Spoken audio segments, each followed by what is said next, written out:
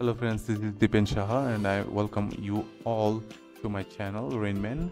I usually upload different kind of technical videos on my channel.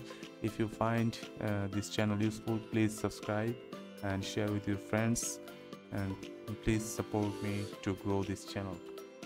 So today we want to learn, I'm going to show you how to use the join command in AutoCAD.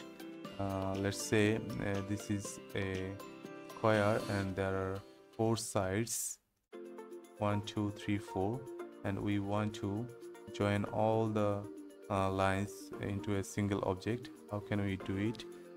By a single command, that is J. So after typing J in command and press enter, and select source object, you can select all objects and then press enter. It will convert it into one single object. See, if you now select this, it will be selected only one object. It will show only one object. Or see, here is 2 line. If you want to convert these 2 lines into one line, similarly you can do that by a join command or J.